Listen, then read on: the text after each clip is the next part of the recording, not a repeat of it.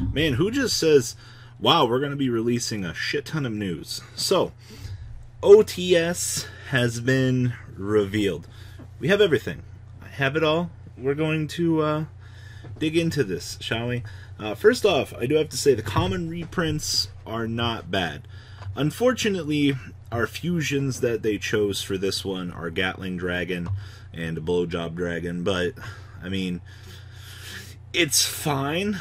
A lot of the reprints in here are pretty much geared towards, what is it, the spell counter archetype? I think one of the things that they were going for here with this release was, hey, you know, we're going to push more on this, but we'll talk more about these choices in a second. This is what you care about. Ultimates. Herald of the Orange Light, Link Spider, Cosmic Cyclone. Bada bing, bada boom. Worst OTS ultimates so far. And then your supers. That's right. Citadel. Royal Magical Library is cute. But, yeah. Alright, so I want to do a discussion on this set, though.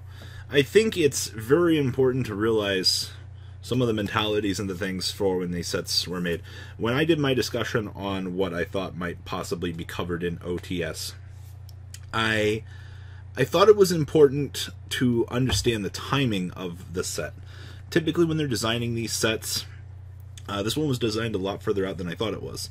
It looks like this one was designed before Cerberus and company were coming out, because we have the Power Stones coming out here.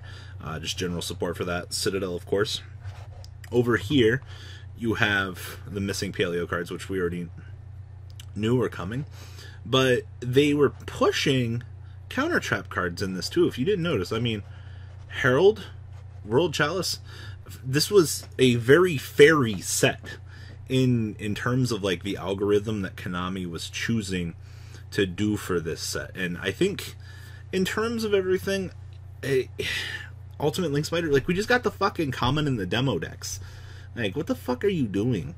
I mean, this looks nice, don't get me wrong, both of them do, but this is gonna be so cheap in terms of just an overall set. I'm so shocked that this is how Konami chose to do this set.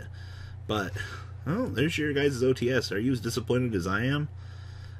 In terms of the time of design and everything, yeah, it's very clear that this was before the previous set with the hype behind fairies and everything.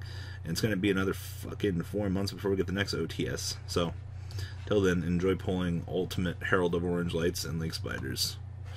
I guess this makes sense because the other Heralds are Ultimate. Alright guys, hope you have a fantastic day.